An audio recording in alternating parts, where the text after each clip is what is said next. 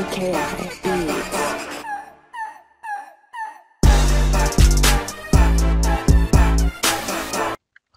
What's up, YouTube? RonnRetrobro here, and I'm gonna go ahead and put this one out. But when I really opened my eyes about the Kingdom Hearts franchise, it's really no different than what a lot of these companies are doing with microtransactions, and it's actually frustrating now that I really think about what they've been doing. And I don't know whether I should support the franchise anymore, and that kind of bothers me because I enjoy some of the games. But Retro, all the Kingdom Hearts games are full games. And I expected you to say this, comment section, so let me explain where I'm coming from, because I was prepared for you to say this anyhow.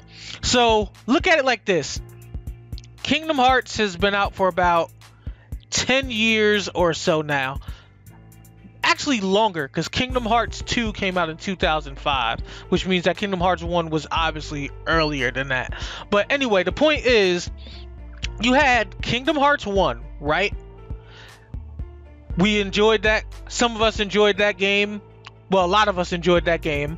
And then found out that there was like additional content in Kingdom Hearts 1.5 Remix. Now, for those of you that don't know, the additional content is not just like extra fights, but it's also extra story. So if you didn't purchase that game, you now miss some of the story. Same thing with Kingdom Hearts 2. You beat the game, thought you got the whole story, and no. Then Remix 2.5 comes out, not only give you more fights, but again, more story. Not to mention that there's a bunch of these 3DS games that weren't that great that had canon story material. Like, let's be honest, who really likes Chain of Memories? Like, I mean, there's a couple of people that do, but it wasn't that great of a game. Recoded, hated that game too.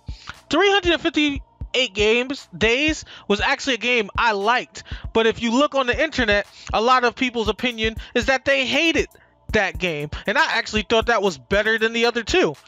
Now, Dream Drop, that game was fantastic. That game is outstanding. Like, I'm actually still playing that game even though I beat it. Like, Dream Drop is amazing. That was a good game.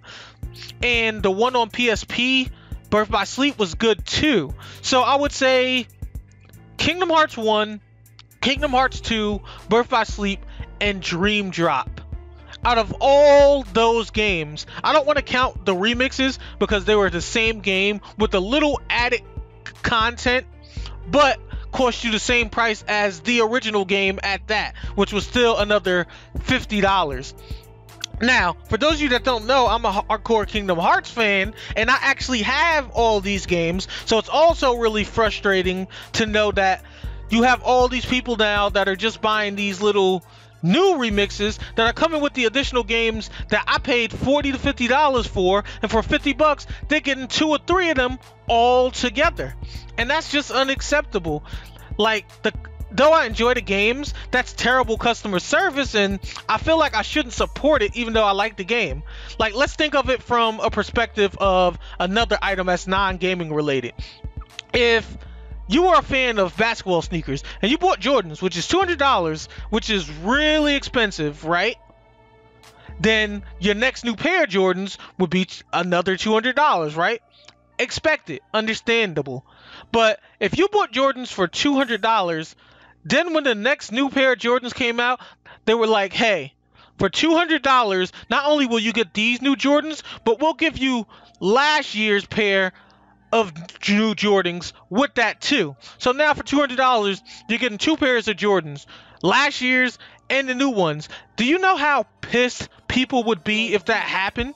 Like, only in the gaming community can customers be disrespected and slapped in the face to this point, and it'd be alright. Like, any other customer of any other thing, shoes, sneakers, music, would not take this crap, and I feel like we shouldn't either. I like the game and I want it, but it frustrates me that this is something we have to deal with, and I honestly don't know whether I should support it anymore. Anyhow, let me know how you feel in the comment section below. But I've been RonnRetrobro, and I am signing out.